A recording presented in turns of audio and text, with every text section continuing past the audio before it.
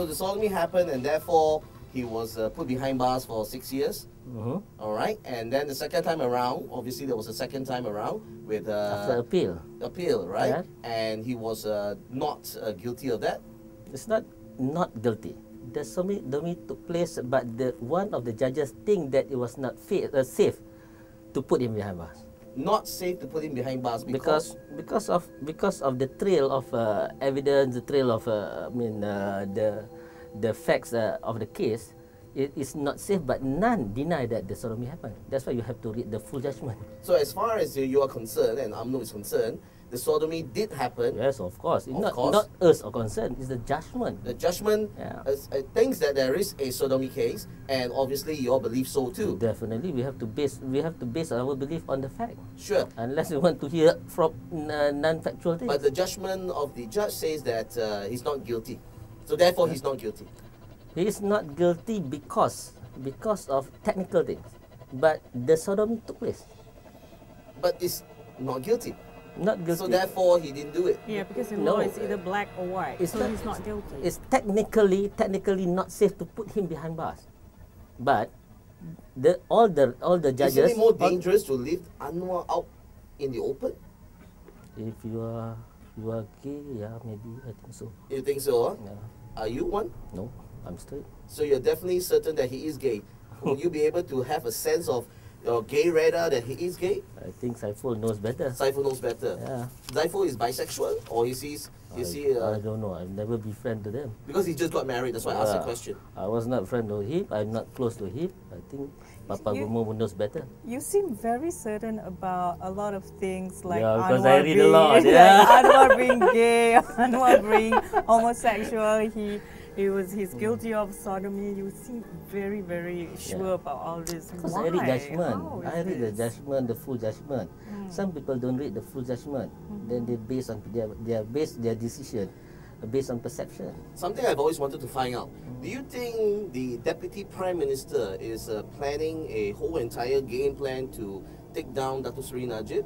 And there is a real big mastermind behind the whole game to decide who's going to be the Prime Minister and who's not to be. Because of all the factions that's actually Because I really feel Datuk Seri Najib UMNO. actually with his transformation plan, it was actually a very good plan for Malaysia. But somehow or another, if you read the online campaigns and the hasutan, it seems that he has a very bad PR team working for him. He's working against him. So is that really an internal team that's really trying to take him down? No, I think it's back to the advisors that he has around him. I think the Prime Minister has done a very good job. I think we agree that his administration has delivered a lot more than. I agree. Yeah. That's why I'm saying. But even though he has worked so hard, and the whole campaign was pretty much on Datuk Seri Najib being the one Malaysian champion, and he's been going everywhere. But somehow when you go online, I'm sure you are well aware because you're so well read, that there's so much against him. Even on his own personal Facebook, everyone seems to be there to hunt down him. So I feel that there's someone internally trying to do all these things. And adding to that, he has like about 2 million followers on Twitter, and 1.5 million. Yeah, 1.5 and to 2 million, and people are saying that even these followers are ghosts followers. No, it's not ghost followers. For me, you can't stop people from following you. You don't know who follows you.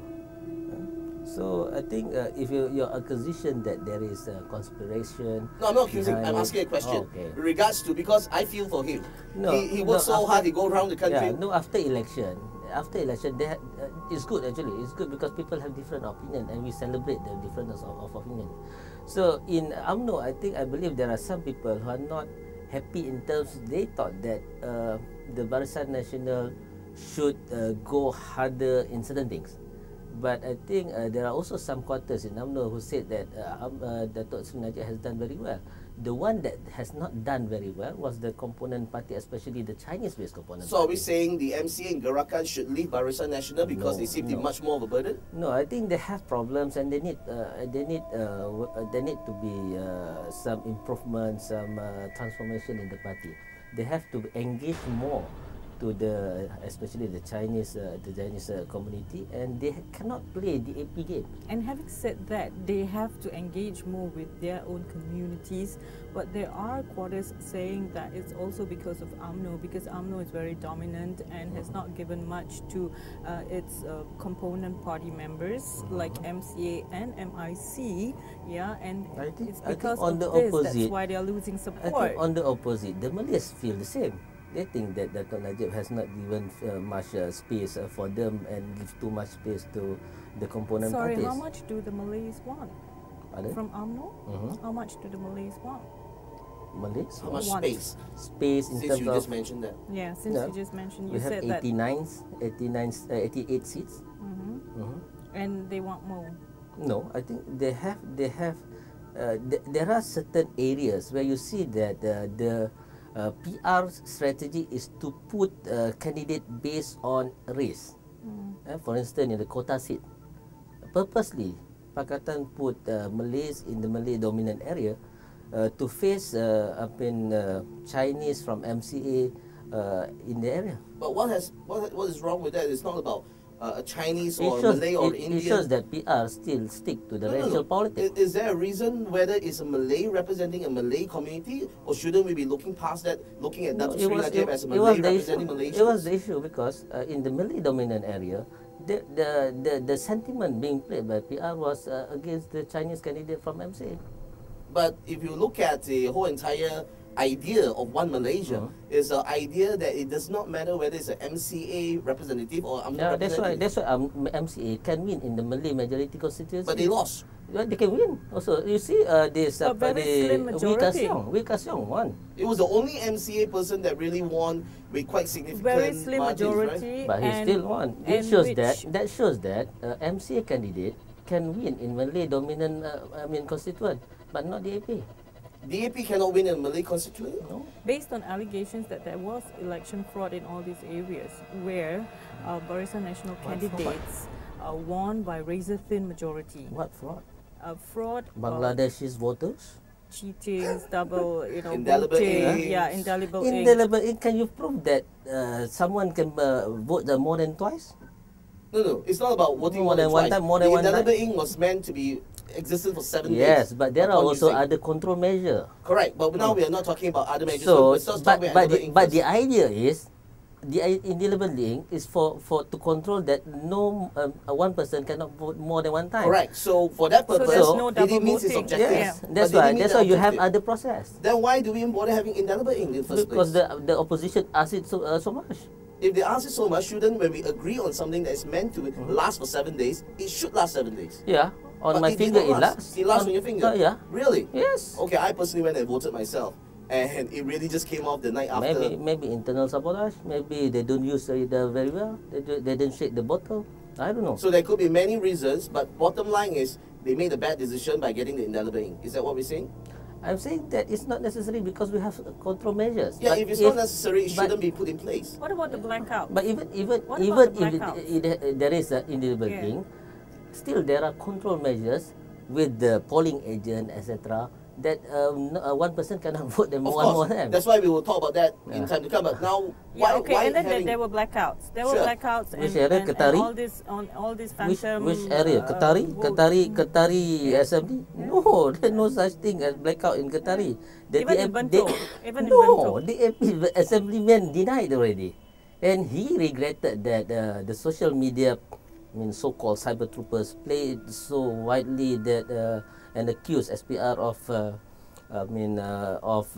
doing fraud. So are you saying the SPR did not do any fraud? They were clean and they were rightfully Are they doing what they did? independent? Still They are taken to They're task for their independent. credibility. Then why and did Barisan independence. National file 50 petitions?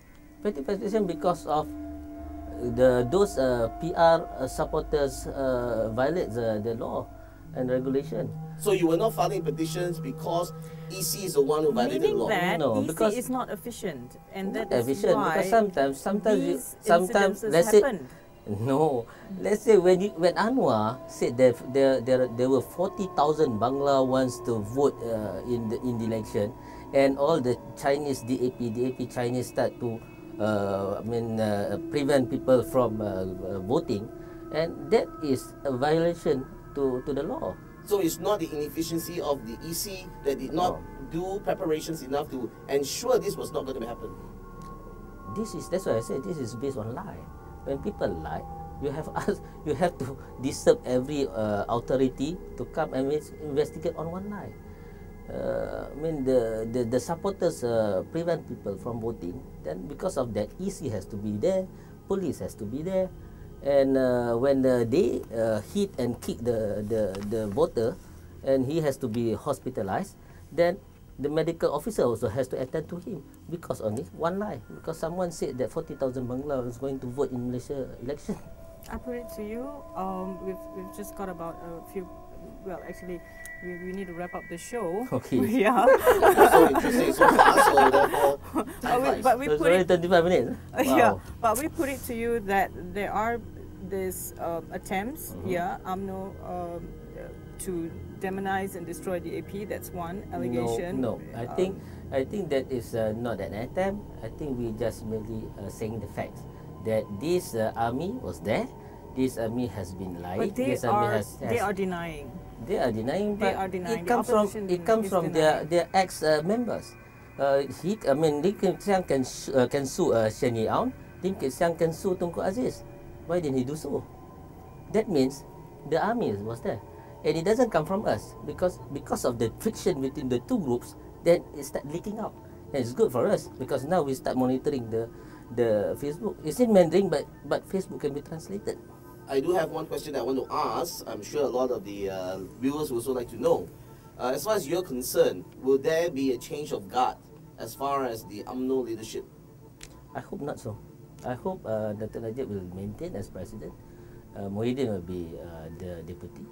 And most of it's status quo because I think we want to work and we want to work harder to win the next election. A lot of people are saying that he would probably do better without Dr. Mahathir and his wife on the sidelines. Do you agree to that? This is what people are saying. I know, oops. Oops. Okay, we'll need to wrap up the show. Thank you so much, Tun Faisal, for joining us and being brave enough to come on board. Thank you so much, Ernie Chen, our resident guest, and to all of you who have been watching. We have been talking to Tun Faisal, and he's very active on Twitter. Actually, he's got about 250,000 followers. Thank you so much for watching Faisal.